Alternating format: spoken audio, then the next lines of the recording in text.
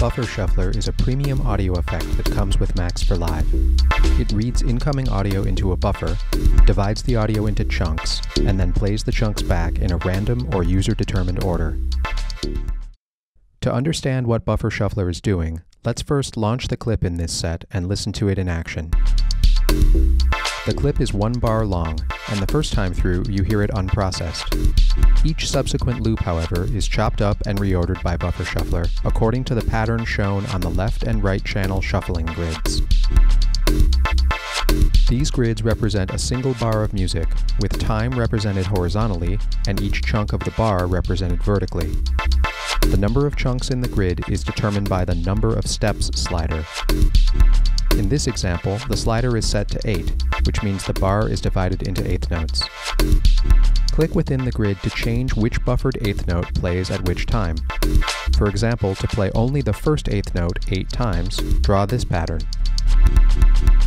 Notice that drawing in one of the grids duplicates the pattern onto the other grid. This is because the dupe button is enabled. To unlink the two grids and allow independent shuffling of the left and right channels, disable dupe. In addition to manual editing of the shuffling grids, Buffer Shuffler provides edit buttons above the grids that allow you to adjust all steps at once. Reset returns the shuffling grid to its default state, allowing each step to play the chunk that was originally at that playback position. Randomize scrambles the playback positions for all of the chunks. The directional arrows rotate the playback steps in one of 4 directions. These are useful if, for example, you like the sound of a particular grid pattern but would like it to occur at a different position in the bar. You can randomize the grid at the beginning of every bar by enabling the Auto Dice button. Note that with dupe enabled, the grid editing buttons for either grid apply to the other grid as well. Disabling dupe allows for independent editing of each grid. Dupe also determines the behavior of the Auto Dice button.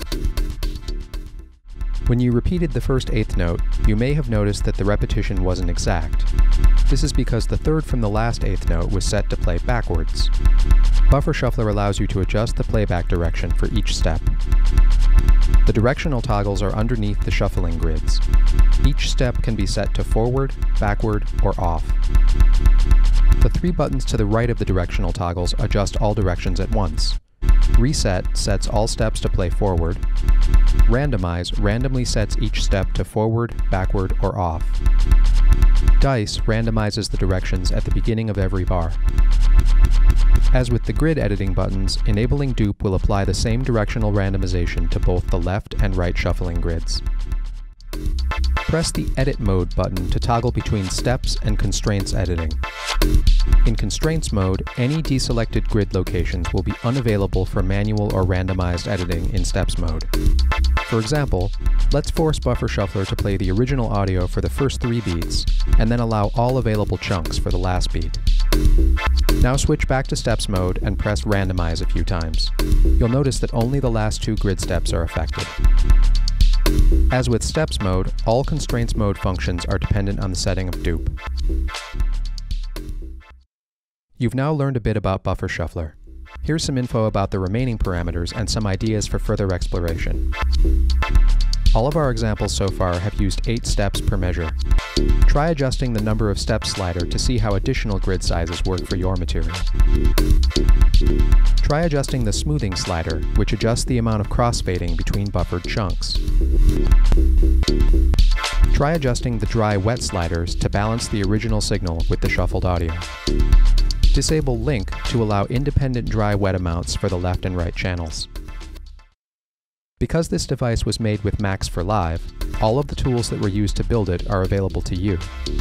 To get inside the device, click the Edit button in the device's title bar to open the Max editor.